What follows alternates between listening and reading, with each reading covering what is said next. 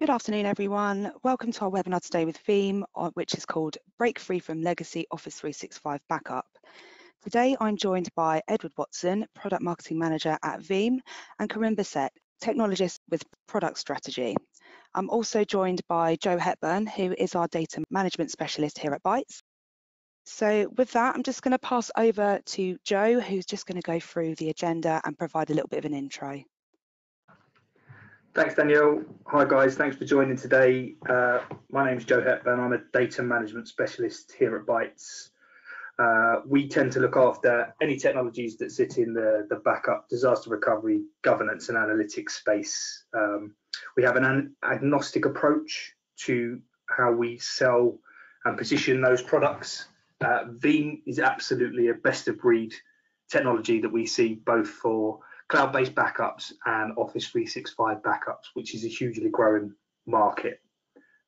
Bytes is Microsoft's largest partner in the UK. We have a 40% market share in Azure, 4 million Office 365 sold seats and 2 million deployed. There's a lot of collaboration between the Veeam and Microsoft team as a Bytes reseller. And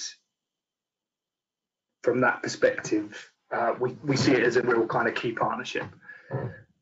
Just moving on to the agenda for today, we're going to give you an overview of Veeam Backup for Office 365 and its features, why Office 365 Backup for remote users, benefits and features, and how it works with a bit of a demo of the service. At the end of the presentation, we'll give you as a call to action, a free trial offer for Veeam Backup for Office 365. And with that, I'll hand over to Corinne and Edward to proceed. Great, thank you very much. Just bear with us as we transition here. So yes, my name's Edward Watson, Product Marketing Manager at Veeam. Very happy to be here with Bytes today, and I'm joined by my colleague Corinne. Say hello, Corinne. Hi, my name is Corinne Bissett. I'm a technologist here at Veeam under the product strategy side. Okay, and we have a really great agenda today for breaking free from legacy Office 365 backup. We're actually going to dive straight into really what we're seeing today in the market, which is quite astounding, right? So what we're currently seeing is this remote transition, right, that many of us are going through. The majority of our workforces have gone remote for many of us. And with that comes, a lot of uncertainty with the times, but there's also a lot of innovation, right? So what we're seeing is, just mass adoption of things like Microsoft Teams, a lot of the Office 365 productivity tools. In fact, 12 million in 1 week alone. So we do know that, this transition, there's obviously uncertainty and quite a bit of fear among, with this time period. But again, there is this massive adoption and this willingness to embrace change that makes the IT community so strong and so willing to change with the times. 44 million Microsoft Teams active users to date. Again, great momentum with these Office 365 cloud-based productivity tools. So now we want to kind of, along with that remote transition comes more risk, right? An increased risk. And Corinne's actually going to take us through what these risk factors are that we need to look out for. Yeah, this massive move and this transition to the Microsoft Office 365, it was going to happen eventually, but it's happening at a much faster rate than what most companies expected to have to plan for. And a lot of these companies didn't plan through all of the caveats that you might run into, like all of the remote devices that this data is going to be accessed from. These remote devices are all types of platforms. They're on your phone, your laptop, it's on a Mac, it's on a Windows, someone's got it on a Linux machine, opening it up through a browser. And all of these machines, you're not responsible as a company to patch your end user's machine when it's not a device owned by your network, meaning it's outside of your GPO policies. So these devices could be missing critical security patches and be vulnerable or already have some type of malware on it just from everyday usage.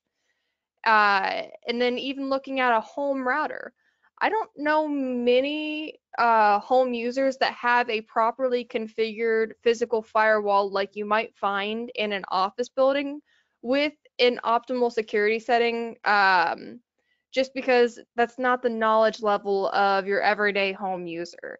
And to kind of show here, public Wi-Fi is just a breeding ground. So if your remote user may not have Wi-Fi or internet at home, or not a fast enough internet connection at home, they may be reaching out to these public Wi-Fi sectors so that they can get access to the internet, but aren't knowledgeable enough to know that they need to be on a VPN access before typing in any types of credentials into these components.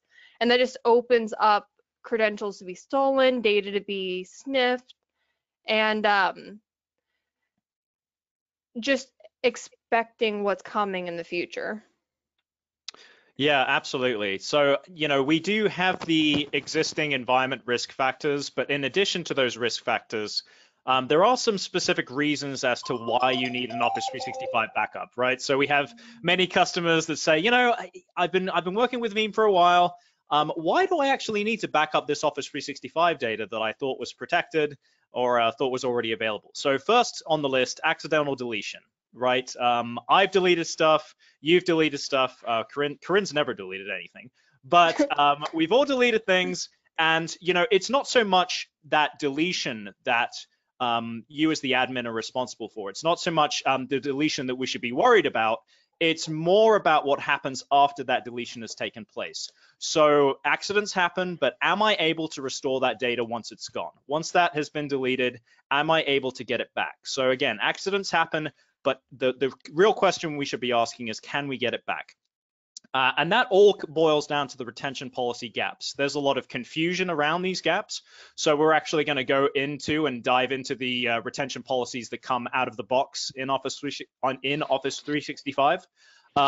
Many people think they're protected when they're not. So depending on whether you're inside the window that Microsoft safeguards or whether you're outside it, you may actually not be protected. Internal security threats, right? So those are sometimes the ones that are right under our noses, right? So there might be employees that want to actually do our business harm, or maybe departing employees that want to cause a little bit of havoc, maybe cause a bit of data loss before they go. Sometimes it's completely innocent. So we know that sometimes, a salesperson before they leave, just by the way that they've been trained, they just simply delete everything before they leave. And we know that that can cause quite a bit of havoc to try to get back. External security threats, right? Those are the ones we always hear about in the news. The ransomwares of the world that we really don't want to happen to us, but definitely you need to make sure that your Office 365 data is protected from those really bad threats. Legal and compliance requirements. So many of us on the call today may have some form of compliance they have to adhere to, right? We know the compliance is only going to increase, right? The momentum around things like GDPR, those evolving, expanding compliance needs, really, when it comes down to it, it's all about control. Do I have the ability to find that needle in a haystack beyond the existing capabilities that Office 365 provides? Am I able to get really granular, restore that data, perform e-discovery, bring that data back in the form that my business requires me to bring it back in? So we're going to dive into those e-discovery options as well that we have, as well as, we know everyone or the majority of the people today on the call might have some form of on-prem Exchange and Office 365 hybrid environment, and that only adds to the complexity, right, of needing to streamline protection policies to make sure that ultimately there's protection in place. So again, whenever that question comes in mind, reference back these 6 reasons to make sure that you fully understand why you need to back up that data. So moving on. How often do these reasons happen, right? So oftentimes, we get this question, and we actually asked this question to our Veeam customer base. Late last year, we asked the question, what forms of data loss have you experienced within the cloud? By far and away, the majority had user error accidental deletion as the primary cause of that data loss in the cloud.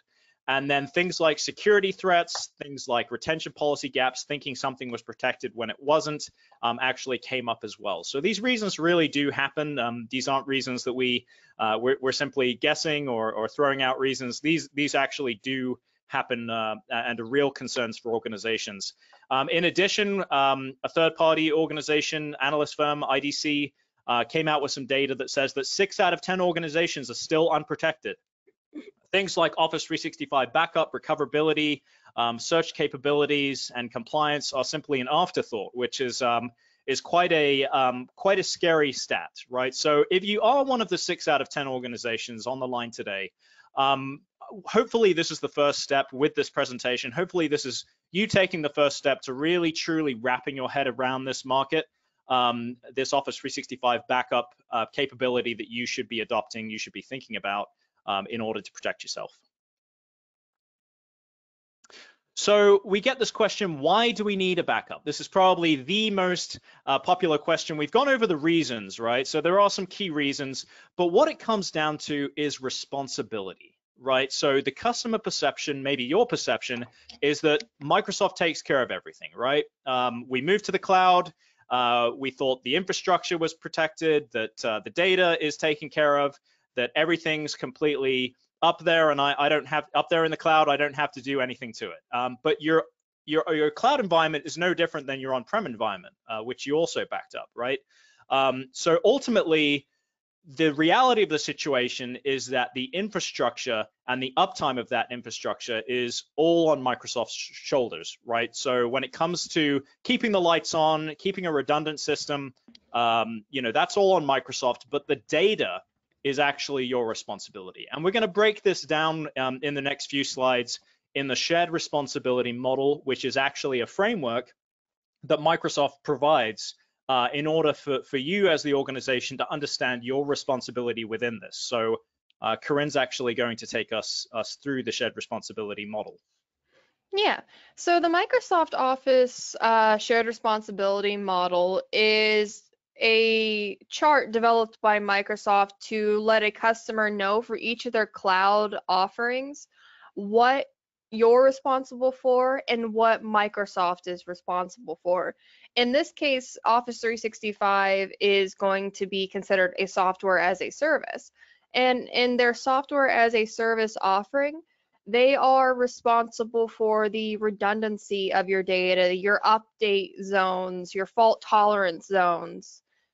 They are there to make sure you have access to that data. They do have a limited recycling bin on that data as well, and geo redundancy, but the integrity and allowing users access to the data is all on the responsibility of the user. So whoever owns the roles, your administrators, keeping your credentials away from ransomware attacks that can infect that data, that type of security is on the user, as to where Microsoft makes sure that the underlying hardware and physical security layers are all protected. Now, to kind of dig yeah, so ultimately, oh, sorry. Yeah, go ahead. Ultimately, without a backup of that data, right? So we've talked about talked through the reasons, we've talked through the responsibility, right? So ultimately, without a backup, there are these four risk factors, right? So to kind of tie up the shared responsibility model, it all boils down to control. And without that control over that data, you're not going to be able to find that needle in a haystack. You're not going to be able to protect yourself against things like regulatory exposure, security vulnerabilities, and again, you may fall prey to those retention policy gaps. So we're actually excited to show you the retention policies and kind of dig a layer deeper into what's under the covers here for Office 365 retention. Taking a look at the retention policy here, this is what Microsoft Office 365 offers, and this is the recycling bin type of technology we're talking about. Microsoft has what is called a soft delete cycle and a hard delete cycle. Within the soft delete cycle, it goes to a holding cell for you to be able to initiate and try to recover that data. Once it hits hard delete, they are no longer responsible for being able to provide that back to you. a lot of the time, or a lot of their offerings, they allow you to configure up to a 30-day retention window. But by default, all of these windows are generally set to 7 days, meaning if it's more than 7 days since you've noticed that you've deleted an item and you need to be able to recover that item, it's no longer available.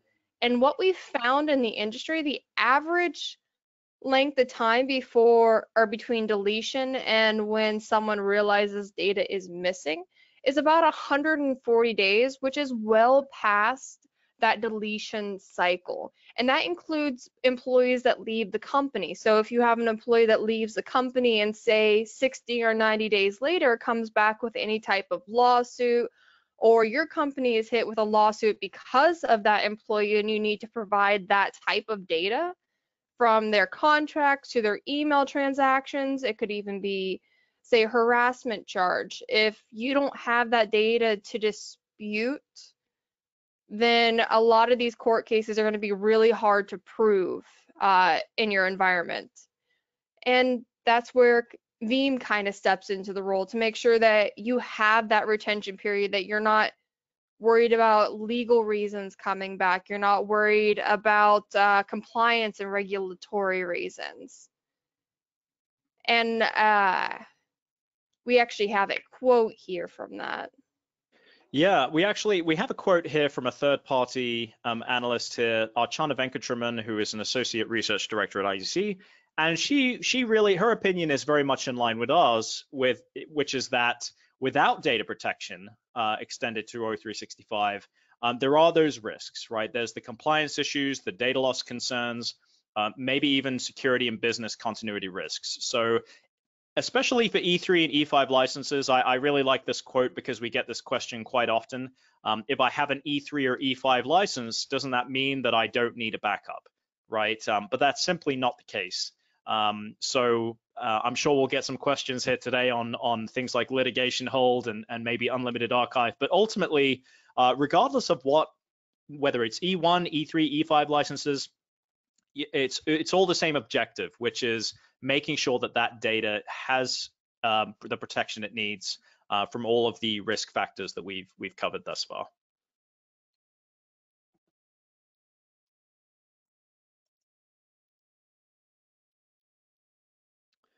Okay, now we're going to dive into the product itself. So this is the long-awaited. We've kind of gone through all the reasons why you need a backup, and now here's actually a solution that addresses that problem. So Veeam Backup for Microsoft Office 365. And when it comes to Veeam Backup for Office 365, it's all about eliminating the risk of losing access to that data. So whether you have Exchange Online, SharePoint Online, whether it's OneDrive for Business or even Teams, what we allow is you to back up to any location. So we're going to focus on Azure today, but whether it's on premises or whether it's cloud object storage, right? So you have any which way that you can store that data, protect it from all of the risk factors we covered. But a backup is one thing, but you of course need a restore. A backup's nothing without the restore capabilities, and we're going to cover all of the restore capabilities that we have that really enable your business to restore and find and deliver the data the ways that it needs to. And of course, helping meet those legal and compliance requirements is something that you can do. Truly find that needle in a haystack here with Veeam Backup for Office 365. We also have a community edition. Feel free to take us through that community edition, Corinne. So Veeam Backup for Microsoft Office 365, like a lot of our products that we offer, we give the community editions. Now, these community editions allow a limited number of licenses, but have mostly unlocked features, meaning that you can back up as much or all of users' content for up to 10 users for this edition of Veeam Backup for Microsoft Office 365 forever. You don't have to worry about it expiring, upgrading. You're able to use this product completely for free for up to 10 users or less.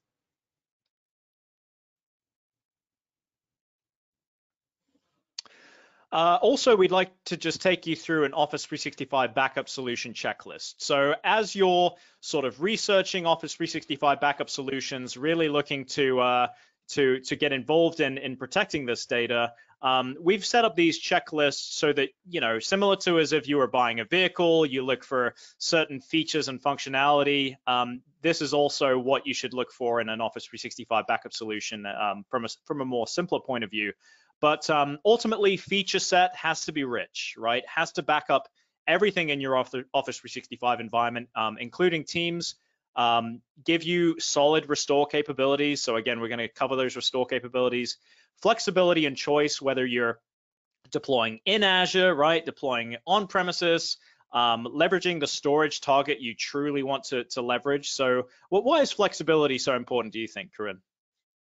I'd say because the environment's always changing. What makes sense for your business today to send your data to may not make sense for the future and where you want to migrate your data to. And we offer a zero lock-in, meaning if you decide that you want AWS today, but Azure is offering a better blob storage for the price at that time, you're able to seamlessly migrate over your data and start using it immediately. Right, and a partner like Bytes can make that very easily, right? That transition. So that's definitely something to look into. Innovation is very important as well, right? So keeping things simple, keeping things powerful, implementing customer feedback is something we definitely take pride in as well. In fact, we've come out with the past few really big feature sets simply by customer demand. So scale is very important too, whether you have a smaller set of users, maybe you have only 200 users in your organization. Maybe you're into the mid-enterprise where you're at maybe 10,000 users. So what's the importance of backup proxies to this scalability, Corinne? Backup proxies are essentially our scale. They allow you to have as many or as few proxies in your environment as is necessary for your business, meaning you don't have to have a large infrastructure or a large machine just to back up your small SMB environment. Or if you do have a huge explosion of your company and you're hiring employees, you may have acquired another business in the market, and you need to scale that out. It's as easy as adding another Windows machine and attaching a repository to be able to expand that business for you. Right. Definitely a good thing to keep in mind. Integrations are incredibly important as well. We've got many different integrations with hyperscale clouds. And lastly, the breadth of service. So we know that Office 365 is not the only workload in your environment, right? So you might have virtual machines, you might have physical servers you have to deal with. You may even have other workloads running in the cloud as well. So we know that most organizations are not only dealing with one workload, they're dealing with multiple different types of data sets. So with the Veeam Availability Platform, we really offer that full breadth of service beyond just Office 365. So again, use this checklist as you're digging into different companies and evaluating. And of course, we hope you choose Veeam and Bytes, of course. But whatever you decide, hopefully this is very helpful for you. Yeah, and I think we have a couple valid questions here that were asked. Do we support archival email as well? Yes, we are able to back up archival email. And then we were asked about what kind of storage do we support? We offer the ability to use an on-premises storage like a Direct Connect, a disk on your machine, or you can send up to several different types of object storage. We are S3 compatible for that. And the advantage of backup proxies is to be able to scale out your infrastructure and load balance that load depending on where you want to put those data movers. Okay, good questions. Please keep the questions coming in, guys. We really appreciate that. We've got the next question to be for you. Okay. How is it licensed? Yes, yeah, great question, Darren. We're actually licensed on a per user per month basis. So we're very much aligned with Microsoft's pricing. So starting at $1.50 per user per month. And of course, there are discounts available between the 3 and 5 year commitment mark. So yeah, we're very much aligned with the Microsoft pricing as far as that goes. So that really helps streamline the user count. Okay, good questions, guys. Please keep them coming in. Feel free to go over our restore options here, Corinne. We're pretty proud of these. Yeah, if you're familiar with any of the Veeam backup and replication products, you're probably familiar with our Explorers. Our Explorers were built around the idea that we're not just backing up raw data, we are backing up applications, which need to have Explorers that can read that data in a format that makes sense to that application. The best example from here is the Exchange Online and Exchange on premises. We allow you to export files if you want to not restore them back to the original location or new location as a PST file or an MSG file, which are the native types of formats for the Exchange software itself. And within these 3 Explorers, we offer 25 different ways that you can restore that data in a way that makes sense to your environment and in a way that you want. So it's not just, again, restoring back to the original location, a new location, but you can export this anywhere that you need that data. Yeah, great point, Corinne. And those 25, what you're probably asking yourself, why do I need 25 different ways to restore, right? But ultimately, it's doing what's right for your business, giving you all the options that you might need in order to be successful. We mentioned customer feedback is very important to us. So in the last release, version 4, we actually did release object storage support, right? So we are going to go into Azure Blob. You can actually deploy directly in Azure Blob, but we see a lot of people simply wanting to leverage things like the reduced costs, leverage the scalability that this storage has to offer, as well as simplifying the deployment. So again, we're gonna take you through a demo today, and yeah, we're excited. It's going to be a live, dangerous demo, so we're going to hope the demo gods are with us today. That's for sure. So just a little bit on how the software works as a whole. So from the Veeam backup, Veeam Back for Microsoft Office 365 console, we're able to back up not only your Office 365 environment or just your on-premises environment, but even if you have a hybrid environment, you don't need additional consoles. You're able to do it from the same window. And we are moving off to either an on-premises environment, whether it's your local storage or you're moving off to the object storage in the cloud. And the object storage in the cloud, we're compatible with Amazon S3, Microsoft Azure Blob, IBM Cloud, and just generic S3 compatible storage types. We do offer an additional storage type for infrequent access for Amazon S3, but all other storage types that we support currently are active storage types. And again, just to reiterate how flexible we are with our restore process and our 3 Explorers that we offer to this software, you can even send an email containing the data that you wanted to restore to yourself, or if you had a request coming through like a ticket system, to send that back to that user. You could save it, you can export it, you can do a self-service types of restores if you have a service provider involved.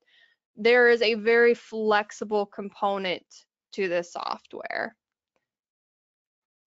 And before we head over to our demo, do we want to clean up some of the questions here in the chat?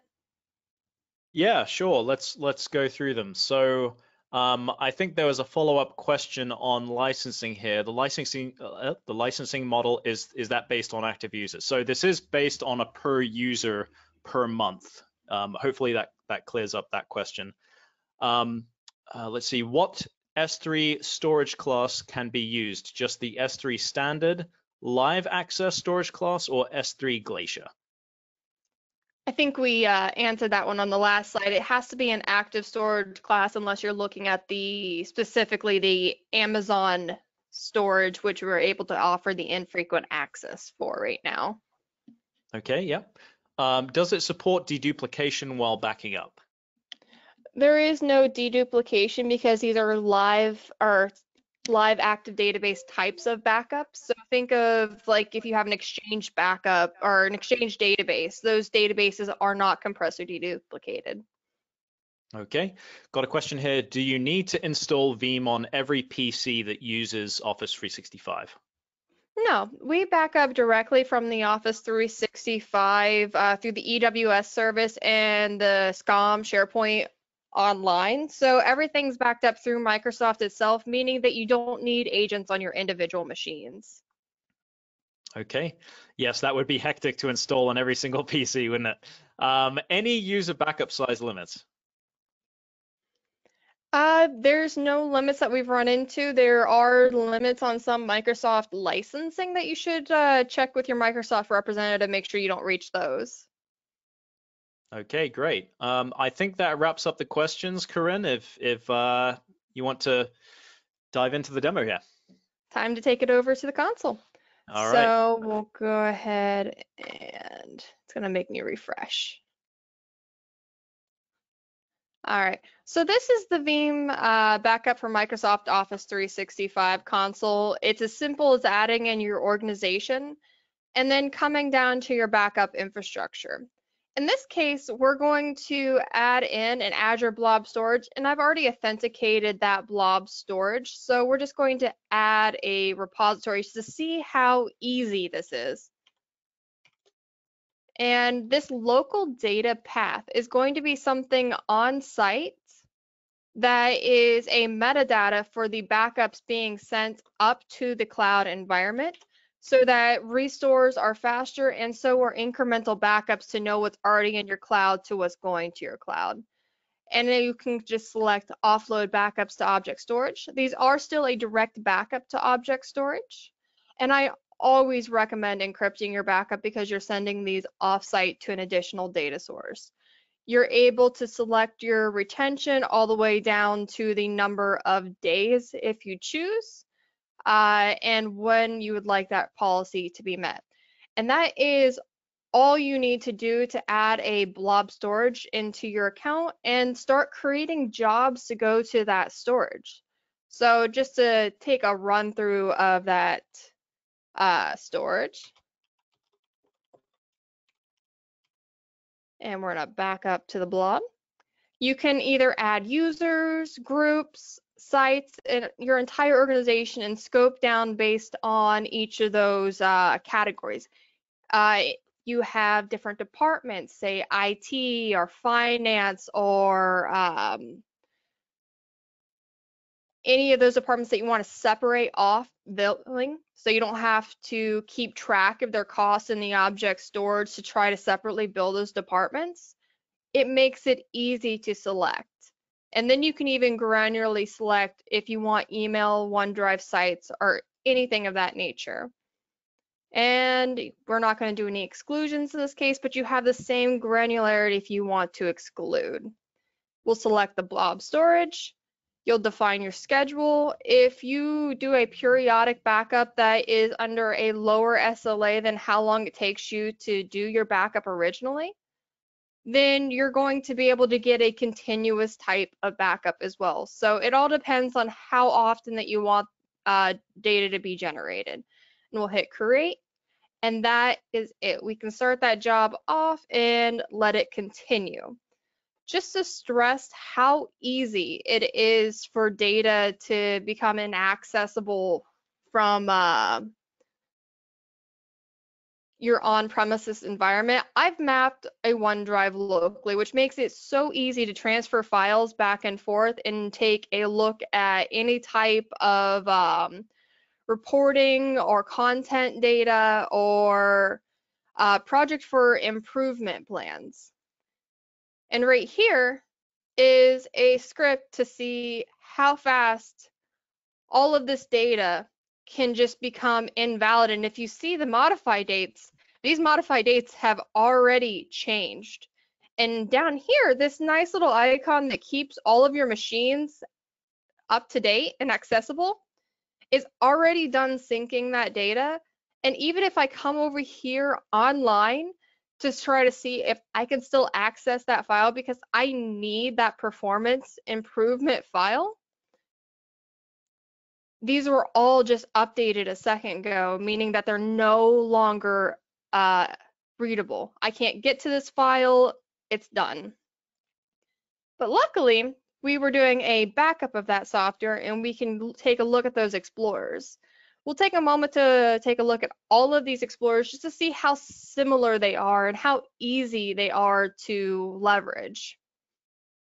To start off, this is our Exchange Explorer. The Exchange Explorer allows you to see your organization and then all of the users that you're backing up from that organization, whether it's their inbox or the conversational history, which contains their team's conversations and data, and the advanced search options, which contain over 100 different fields for you to be able to specify exact conditions for data that you need to export. And even when it comes to SharePoint Online, we're able to see not only our users and our personal sites, but we're able to see our team's sites, which allow us to restore any type of team's contents and documents that were sent within general channels.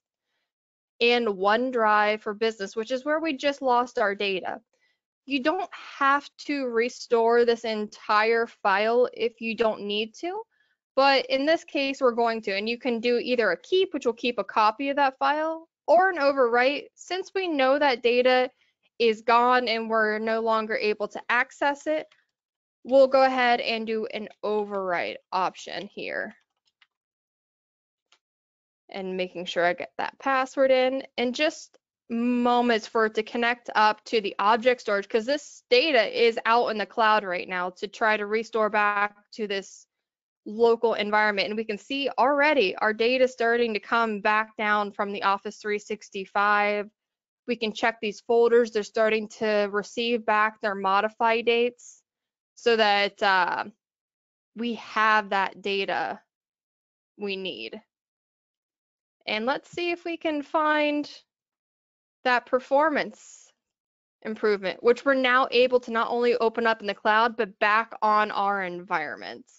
And it's that easy to get your data back when disaster strikes. Excellent stuff, Corinne. Did we have a couple Great. questions about I think that? we do. Yeah, well, we've got a few extra questions that have trickled in here. So I'm not sure if we answered this one. Any user backup size limits? Did we answer that one? Yeah, there's no limits for the backup size of that user. Okay. Are Exchange public folders covered with backups? Yes. Okay. If I want to back up only one site collection, in that case, will only one license work? Yes. I believe that, yeah, that is the case. Whenever you get a license, it covers all components for that user. So if you do just want to back up their site, it's only that one license, but you could also back up their OneDrive email and everything else for that one license. Right, that does the whole gamut. Does the Azure Backup Proxy have to be on premise, or can it be stored within Veeam Cloud? So you can actually fully deploy in the Azure Marketplace, and we have, if you go search in the Azure Marketplace, a Veeam Backup for Microsoft Office 365 application, you can deploy that, deploy your proxies up there. But I do recommend, if you're going to be using an Azure proxy, go ahead and tap into the blob storage, because it's going to be a more efficient backup. You want your proxies to be a database level connection of the disk. So you'll want to do that ultra tier for your disk, and then using a blob storage to kind of keep that disk at a smaller size to have the most cost efficient to performance backups. Okay, great. Our favorite question here, Corinne, has appeared. Does it back up Teams conversations and files shared within Teams? Thanks for that question, Brian. Yeah, it's mostly an educational piece, knowing where your Teams data is, because Teams is a front-end application interface for their 3 back-end software pieces, which is Exchange, OneDrive, and SharePoint Online. So conversations between two people would happen within the Exchange side interface, meaning under each of those folders, they have a conversational record of that history. If you send a document to another user, that actually gets transferred through OneDrive. And then when we're looking at collaborative team sites for users, then you're looking at the SharePoint Online and document libraries through SharePoint Online, meaning all of that backend data is still there. There just are no import APIs to directly inject conversations back into the Teams interface at this time, but you're able to recover any of that content data that you need from those different sectors. Okay, we have one. Can the data be restored to a different location? I think we did cover that, but yeah, there's a variety of different ways to deploy, and certainly we encourage you to deploy in Azure, in the Azure Marketplace, leverage Azure Blob, or even you can back it up, back the data up on premises too. Are there egress data charges from O365? No, actually, Office 365, to be able to back up data from Office 365, there are no egress charges and there's no charge to restore data to Office 365. But if you're using any type of blob or object storage, those charges still apply for any types of transactions and data moving. Right, okay. Can you take incremental backups or are they all full? You start off with a full backup and then it's an incremental forever forward. Okay, great. Well, I think with that, we can go into some takeaways here. I know we have a few questions we can answer at the very end, but first off, if you are really interested in pursuing a backup, but maybe you need to be further convinced, or maybe you need a little more guidance as you explore in this market, we do have this Office 365 Backup for Dummies ebook that we worked on with Wiley Publishing, and it does provide a comprehensive guide to kind of help you navigate within this new market. So if you're still new to this, you need to learn more, maybe to convince a peer, please leverage this ebook as kind of your survival guide to navigate through this market. So you can get the link there. You can also Google Office 365 Backup for Dummies and you will find it as well. And of course, see for yourself, right? So we do offer a free trial, no limitations. So the full product, free for 30 days. And again, I think we did mention that there is a community edition. If you have a very small organization that only has just a handful of users, you can also just use the community edition, up to 10 users, completely free. So you can follow the link there as well. And I think we're going to hand the slide back to Bytes, and we're going to wrap up here with the rest of the questions. Wonderful, thank you so much, guys. Yeah, so if you have any questions, do pop them in the questions box, and we'll get those answered for you. We've got a couple here. Is Veeam Backup and Replication and Veeam Backup for Office 365 the same console? Sure, I can take that one. So Veeam Backup and Replication, many of you may know our flagship product, Veeam Backup and Replication. That's actually a completely separate product from Veeam Backup for Office 365. VBO is actually a standalone solution. So we specifically designed this for a specific use case, O365. And for the time being, it is a separate console. So you can deploy that completely separately if you are an existing Veeam customer. Perfect, thank you. The next one here is talking about, is it better to have a virtual machine or is a physical machine better? That's a great question, but it really doesn't matter. Our software is very versatile, meaning that you could have it as a virtual machine, you can have it as a physical machine, you could have it as a cloud-only machine having a completely CapEx type of infrastructure charging. It's not going to matter as long as you give it the resources that it needs according to its user ad specs. Brilliant. And why should I have a backup when I can use litigation hold?